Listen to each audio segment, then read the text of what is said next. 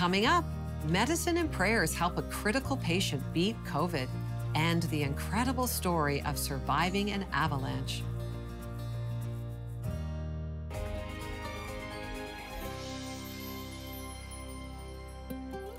Well, welcome to 700 Club Canada. Do you know that God is on the move in Canada? There's an awakening in the body of Christ to rise up in these difficult times when churches are facing challenges in this pandemic. But we can be assured that God has a plan, even when we cannot clearly see what it is. We can live each day on mission and living on purpose with Him. And today, you'll see that even the most difficult situations can actually be an opportunity for something incredible. You'll see how a near-death experience caused by COVID-19 became a turning point for Scott and his family. Scott will share how prayer not only healed him, but it changed his life forever. And you'll witness a miraculous rescue after an avalanche buried a young snowboarder on the side of a mountain. But first, I am pleased to be joined by Bill Flederis. He is the senior editor of Faith Today, a Canadian Christian magazine that has been equipping readers with expert research and insight into Canadian culture, Christian life, and ministry since 1983. Welcome, Bill. So glad you joined us. Thank you, Lori. I'm really glad to be here. Well, how did you get writing for a Christian publication, Bill? I wish I could say that I prayed about it a lot, and that I just saw the wisdom of it. But really, I kind of stumbled into it. When I was in university, I went to Redeemer University in Hamilton, Ontario. Sure. I started helping out on the student newspaper, and I realized that my love for words and writing was actually something that I could, do something with that other people might find useful. So I was looking around for a summer job, and my mom sent me an ad that there was a local paper, community paper, hiring for a summer. And so just something simple like that opened up one door and led to another door and to another door. I got a part-time job at a Christian newspaper, and then from there did various things until I ended up at Faith Today. Wow. So, well, yay for moms. Sometimes we set up our kids in the right direction, right? I say that. She's the one who got me started on the path. That's so good. Well, now you're one of the senior editors of Faith Today. Can you tell us about the magazine and its mission? I've been reading it for years, by the way. Well, thanks. Yeah, it's been around for a long time. Sometimes I feel like it's one of Canada's best kept secrets. Not everybody knows about it, but right. It's a magazine that tries to connect the church across all its diverse parts. So there's more than 40 denominations that are part of our reading audience, and so part of what Faith Today tries to do is share stories from one sector of the church so that other sectors of the church can hear about it and learn from it. So it's a big connecting point for the broader evangelical church. Well, I think that's what's so beautiful about it. There is a diversity of voices, a diversity of, denominations, and there is great unity, though, in the body of Christ. And I just find it so rich because there's so many different perspectives. One of the most recent issues was titled, "Church Still Matters, Here's How." Can you tell us why you chose to tackle that topic? Yeah, it's a tough topic because right now in the Canadian church, if you think about the broader context, things are kind of tough. Yeah.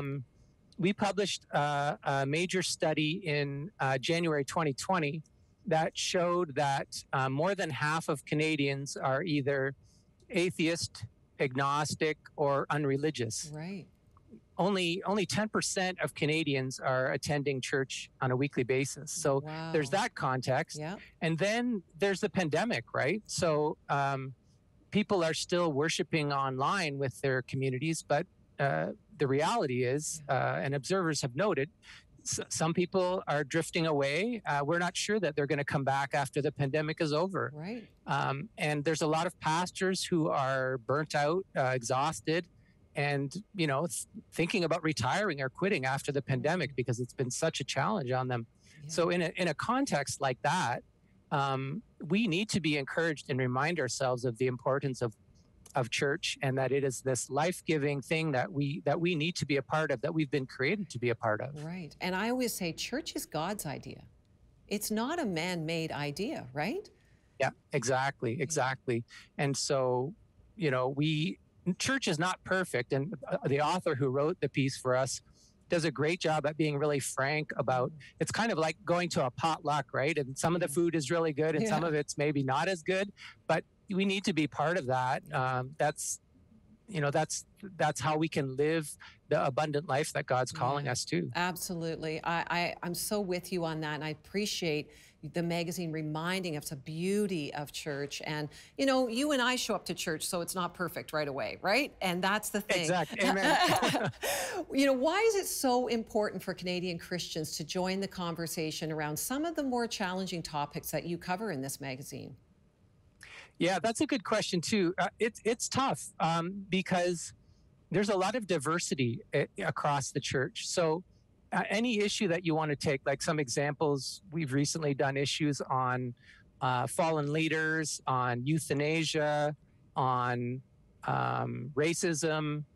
Christians are going to have a lot of different opinions on these different topics.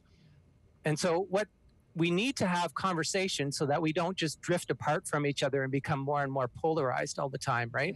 We don't want one part of the Christian church saying, I'm a hand, I don't need the foot, or I'm a foot, I don't need a hand, right? Yeah. We need the church. The church is the body of Christ, and we need each other, and we need to call each other back to being faithful, right? So when we keep having that conversation going on, and that's one of the things that Faith Today facilitates or helps to make a place for, we call each other back to true belief, and we don't allow ourselves or our brother or sister to sort of drift away maybe into something that's not right. So the great example that I was thinking about just now is after we did our issue on racism, I had a call from a pastor who was a little bit worried. Is Faith Today starting to follow the agenda that's being set by the world compared to the agenda, what we should be thinking about, the truth of the Bible? Right. And so I had this great conversation with him, and it was just an example for me of why we need that conversation to keep on going. Because if he felt suspicious of what we were doing maybe and questioned it and just sort of turned his back, we wouldn't have the benefit of being a brother with him and being able to talk about that together. So it's really crucial that we have that kind of ongoing dialogue, and really that's what we try to model in Faith Today. We have those letters to the editor, we have ways that people can respond to us on social media, and so we're trying to be that safe, orthodox place where people can have those discussions and be civil and constructive about our differences. Well, I thank you for what you're doing, because I think it's very important, and really you're helping model, as you say, the way we can have conversations around these things. And thank you so much for just the years of rich history in this ministry of Faith Today. If you want to know more about Faith Today, by the way, it's free. Go to 700club.ca. All the information will be there, and I encourage you to subscribe, get a subscription to Faith Today. Thank you so much, Bill, for your time and for just helping us understand better what Faith Today does. Thanks so much for having me, Lori. And just tell your viewers as well that we've got podcasts and social media, and so it's not just a print magazine. All that other stuff is there for them too. Perfect. That sounds great. Well, now Scott takes on COVID-19 and finds a new purpose through the ordeal. Scott was saying, I think I need to go into emergency because I really can't breathe. It had been a few days since Angie Biltonen and her husband Scott developed COVID-like symptoms in March 2020. They weren't concerned because the number of COVID deaths in the U.S. was still low. Even after Scott was admitted to the hospital with breathing problems, Angie figured he'd be home soon. I thought they'll do the chest x-ray on him and he'll get the treatment he needs if he has pneumonia. Just 2 days later, Scott tested positive for COVID-19. He sent Angie an alarming text. Said, they're saying that I'm not getting any better and they're going to have to move me to ICU and most likely put me on a ventilator. By now, Angie had also tested positive for the coronavirus. Although exhausted from battling her own symptoms, Angie was more concerned about her husband. and she reached out to friends and family to pray for Scott. To have friends come along and breathe the word of God into you and just come prepared to these prayer meetings with scripture and words, and was just incredible. Over the next week, Scott continued to decline and was put in a medically induced coma and on a ventilator. Angie called the hospital 3 times a day for updates.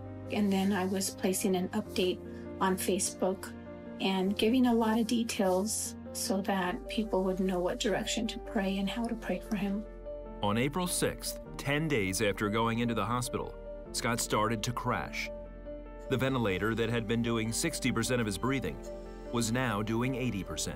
At that point, I kind of broke down. I really had to consider the possibility that he might not make it. That same day, Angie called the hospital and had a nurse put a phone to Scott's ear. She prayed for him, played worship music for him, and told him she loved him. She also put an update on Facebook, and people immediately started praying and fasting for Scott. Overnight, his ventilator numbers dropped to 55%. And then every day after that, there was improvement. By now, Angie's symptoms were gone.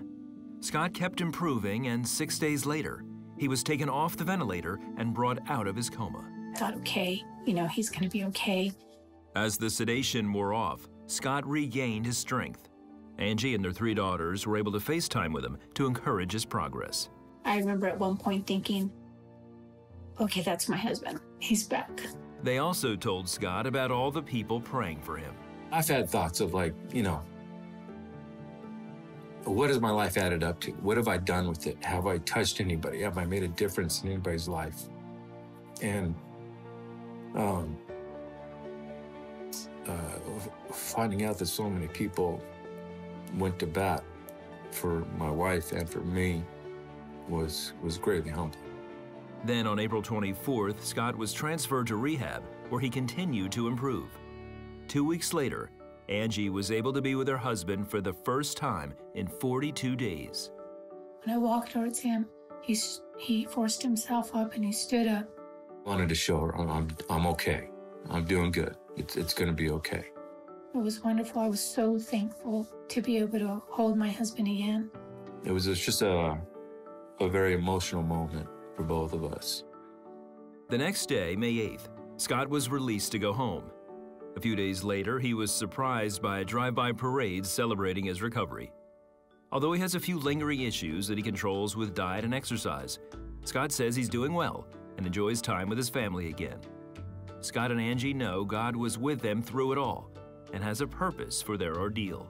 It was ultimately to be able to minister to others, to serve others, to love others, and to be a support. If the story helps someone that's struggling or has gone through the same thing, then and just God using it for His glory, for His benefit, to drawing people back to Him, renewing their faith if it's faded, that's what I see God using this for. God does answer prayer, and God is a God of miracles.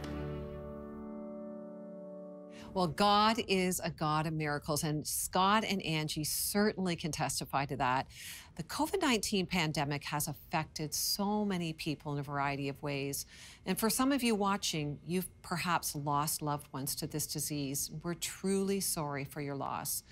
Scott shared how going through this ordeal of almost not making it made him question how he lived his life. And they both shared that it was truly humbling to see people pray for them, and they're really grateful for the miracle and the lessons it's taught them. You know, one thing that I've really learned in my own life, and especially lately, is no matter what we go through, we all need to reflect on our life and how we're living it. So, do you believe your life has purpose?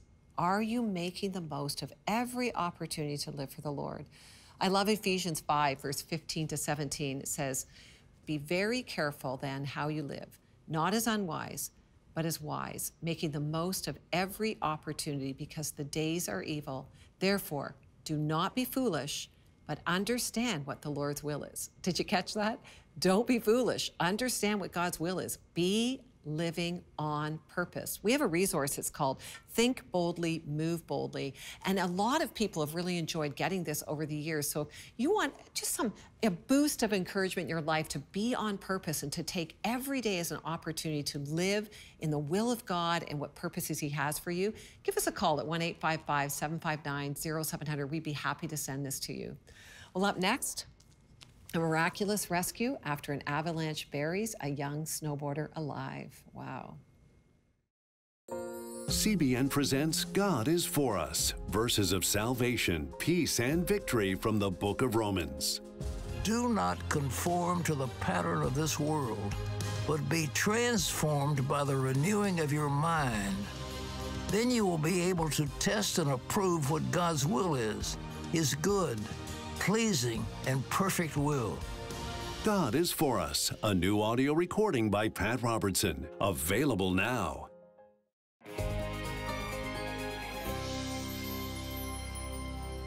All of a sudden, everything starts to let go. The ledge and everything.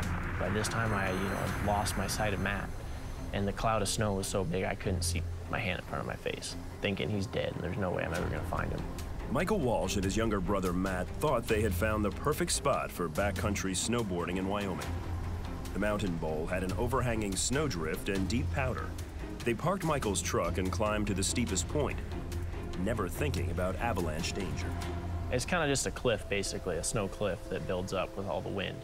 And as it blows, it just kind of curls and curls and curls and just builds up a big ledge. Well, we were sitting right on the edge of it. The original plan was we were both going to go down at the same time. I don't know why I changed the plan. He was already strapped in, and I had one binding strapped in at this time.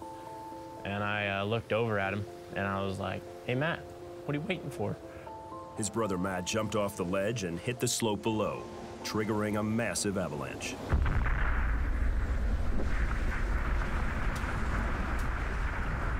All I hear, pop, pop, pop, the whole bowl lets go. And it sounds like a freight train running right over me. Matt slid hundreds of feet down the mountain, caught in the avalanche. The wall of snow behind him hit hard, burying him under 3 feet of heavy packed snow. Michael looked on helplessly. As soon as the snow cleared, see no sign of him, nothing. There's just rocks and sagebrush and dirt ripped up out of the ground on top of the snow. To see him disappear like that, and I couldn't stop it, that was very hard. Michael had a decision to make. Run to his truck to call search and rescue, or try and find his brother on his own. If I went and looked first, there was no way I was getting back up that hill by myself to call search and rescue again. And so I just cried out to God, said, "God, what do I do?" And I heard him just as loud as you're talking to me, "Go find your brother." I never heard God speak to me like that before, and it rocked me. He ran down the hill, frantically calling his brother's name. As soon as I get onto the slide area where it all settled, it's just destruction and no sign of him. I'm looking for a hat, a tip of his board, a hand, something sticking out of the snow. Nothing. And then I start to second guess myself. Was that really God telling me to go find my brother? I realized there's no way I was going to find him. And there's nothing, no sign of him. And then I finally came to a point, and I just kind of gave up. Man, I know it sounds terrible to give up, but there's nothing to see. I couldn't see him. I couldn't see any sign of him. Matt lay buried deep in the heavy snow, unable to move, running out of air and hope. Right when I realized that I was buried, and there was no way I was moving my body, I was certain I was going to die. At that point, I had given up trying to get out. I knew I was going to die. But as he lay there praying, he says he felt God's presence with him. The peace I felt in that moment was amazing. I would say it was him with me in the moment. So I was ready. I knew where I was going. I wasn't scared. He heard God speak to him and remind him of a prophecy given to Matt's mother when she nearly miscarried him as a baby, that the baby would not die but live, and God would do great things through his life. When he spoke to me, I had hope. It was like, okay, this isn't it. He's going to rescue me from this. He's going to save me. It's not going to stop here. He's still got a plan for my life and a purpose for my life. Matt says hope propelled him to action. He had an air pocket near his face, and he was able to dig one arm towards the surface. Meanwhile, Michael stood directly above him, unaware of his location. Pretty much about to fall to my knees and just lose all hope in it. So I just yelled one more time, Mac. Like the wind's blowing 60 miles an hour. So when you're wearing a hood and a hat, you can't hear very well. Everything goes dead silent. And I just hear, Mike, I'm fine. There's no way I should have heard him in that, with how hard the wind was blowing. Well, I turn and I take a step back. I look under my left foot right before I sat down. I see a hole about the size of a baseball in the snow. And I just start digging frantically. Well, I dug about 2 feet, and I'm like, I was crazy, you know. That wasn't really him. And I just kept digging, and dug another foot. And I could see the Oakley symbol on his jacket that I had just bought him like a week before that. And I dug to his face, and I could see his face that he was still alive and okay. I started crying like a baby. I was so happy, but so scared all at the same time. He spent the next half hour digging Matt out of what could have been a snowy grave. They say it was only by God's grace that they made it out alive. He led me right to the spot where Matt was. I mean, I didn't know where he was. I had no idea which direction he was, which the way it swept him, you know. And to lead me dead center on top of him, that's not coincidence. Everything was just fell into place, just perfect. God met me there and was standing there and held my hand all the way down that and kept me safe and him safe. I think I survived because God has a bigger plan for my life. You know, he has big things in store for me, and I don't think that he was going to let that be foiled by an avalanche. I think that it wasn't his will. I'm definitely very thankful, you know, that God would rescue me from this, that he would work it out in a way that we both come out okay. Definitely the scariest thing I've ever had happen to me in my life. I mean, watching my best friend and thinking he's dead, there's no way I'm ever going to find him. And then, you know, having the Lord just meet me there on that hill and be there with me the whole time. He was there, and he hears your prayers and in your time of need. Have you ever worried about what other people say about you? You know, in today's social media kind of world, everybody seems to have an opinion. But in God's word, in Matthew 43 to 48, really it says, if you're persecuted, you are to love and pray for your enemy. Now, it goes beyond that as far as the recommendations today. Everybody has an opinion. Very few people have wisdom. And the other thing is not everybody can live your life. You know, as a professional speaker now for 30 years, I actually don't do speaker forms or feedback forms at the end of my sessions anymore, because the reality is a lot of people are complaining about lunch, or maybe it was too cold, and really I'm going to speak based on my own counsel. Now, I'm not saying that you don't get feedback from people you trust, that you have specifically selected to be wise counsel. That's different. But here's the reality, is most people want to share what they think about your life. If you keep listening to them, pretty soon you're going to be living their life, not yours. You know, we actually operate an assessment company, and I had somebody come through one of our training sessions many, many years ago, and they had all these list of things that they suggested that I should do with my company. And I said, thank you very much, I appreciate that. But then the company would be theirs. It wouldn't be my passion. It wouldn't be my purpose. It wouldn't be on my integrity. It wouldn't be my calling. So one of the things that we need to do, if we're going to be successful in life, is just say no. Now, there was another sort of secular speaker who came up with this idea and said, you know what? Your opinion of me is none of my business. And so the reality is, it's not that we're trying to be rude. It's not that we're trying to not listen to other individuals. When I was growing up, I grew up on a dairy farm. And I'm the firstborn, third-generation male from Eastern European descent. So was there some pressure for me to stay in the farm? Absolutely, right? And so when I decided to leave the farm and pursue my calling of being a speaker and encouraging others, my family felt betrayed. And so my parents, and you know, there was nothing against them, but they said, I did all of this for you, right? And so there's all Everybody around you will have opinions, but you need to screen out the noise, not worry about that. But even God's word said earlier, is people are going to persecute you. If you stand for certain things, they're not going to agree with you. Those of us that are believers, we know in these end times, the enemy has very little time left, that people are going to attack you. You're a Christian? You silly? How can you be that kind of person? So my encouragement is that right now that we seek the Lord. I mean, in James 1:5 is, if any of you lacks wisdom, then ask the God who will give everyone generously. So if you're looking for an answer, go to him. And yes, seek wise counsel, but don't worry what everybody else says, because you need to live your own life. I'm Dr. Ken Keys. Hello, my name is Michelle, and I'm a prayer partner with 700 Club Canada. We have an amazing team waiting to pray with you, and we're available every day. We want to make it easy for you to connect with us. All you have to do is pick up your phone and call us at our toll-free number, 1-855-759-0700. And don't forget to let us know how God answered your prayers. We want to celebrate in your victories too. Our number again is 1-855-759-0700. We look forward to connecting with you today.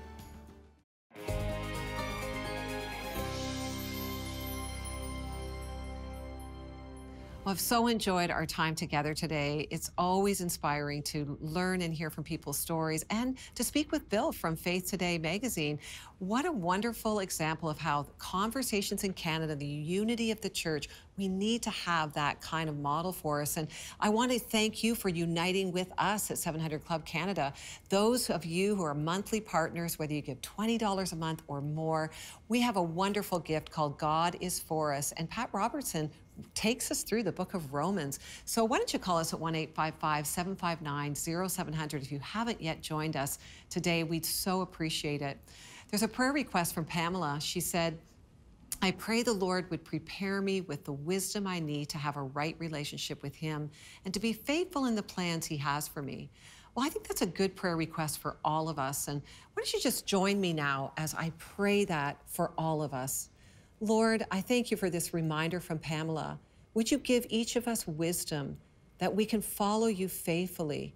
Help us to just walk out each day living in your will. Help us to live in the joy and strength of the Holy Spirit. Thank you for residing in us, Lord Jesus. And we just want to be one in spirit across Canada. Rise up the church, and may your gospel go forth. May people receive it and be changed. In Jesus' name, amen. I love Isaiah 58:11. It says, the Lord will guide you always. He will satisfy your needs in a sun-scorched land. He will strengthen your frame. You will be like a well-watered garden, like a spring whose waters never fail. Believe that today.